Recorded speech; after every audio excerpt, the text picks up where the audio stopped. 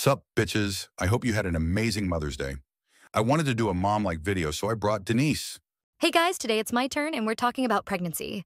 When your man sneezes in you, otherwise known as conception, millions of sperm race to the egg, but only one makes it, and that was once you. That means everyone was the fastest swimmer? That's right.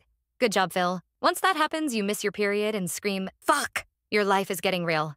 The first trimester is weeks 0 to 12. You throw up constantly, your boobs hurt, and you start building your baby's major organs, limbs, facial features, and heartbeat. Second trimester is weeks 13 to 27. They call it the honeymoon phase. Yeah, if your idea of a honeymoon is back pain, constant hunger, and feeling the baby do kickboxing in your uterus at 2 a.m. Damn, my bad. The baby is continuing to grow in length and size, but starts to grow skin, nails, and hair. Third trimester is weeks 28 to 40, and shit gets real. Your organs get rearranged like IKEA furniture. You can't breathe, can't sleep, and pee every 12 minutes. Your feet are swollen, belly's a planet, and your man has the nerve to ask when you'll cook dinner again, like Phil did. No, I didn't. Shut up.